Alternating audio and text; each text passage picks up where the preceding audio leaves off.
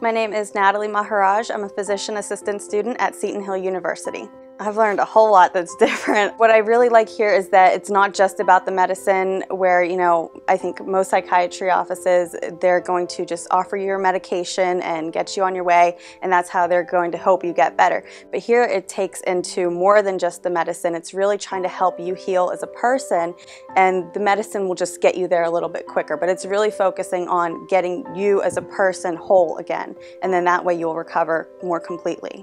I know that just using those breathing techniques and taking a second and coming back to what's important now rather than focusing on everything else around me, it's helped me with some of my anxiety issues and fears that I have, just being able to, learn how to breathe through these things and not focus on all the little things, just be here and now and deal with what's in front of you rather than worrying about everything else. Especially my first day when I had to get up and give a little talk in front of the group, I was like, oh my gosh, I don't know if I can do this. And I was like, just breathe. It's just a few people. You can get through this. And I did. And so it's getting easier talking in front of more and more people now. With all the presentations we have to give there and everyone being so nervous, I think that'd be a great learning tool for us all to have. I've met so many different people here.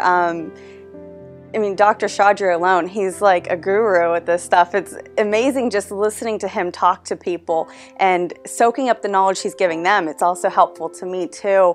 I love all the examples that he gives people so things really set in and they can understand it better. And Jim, he gives like real world experience to some of his clients. So that's really amazing to hear how he can relate to them and it helps them to understand what they're going through as well.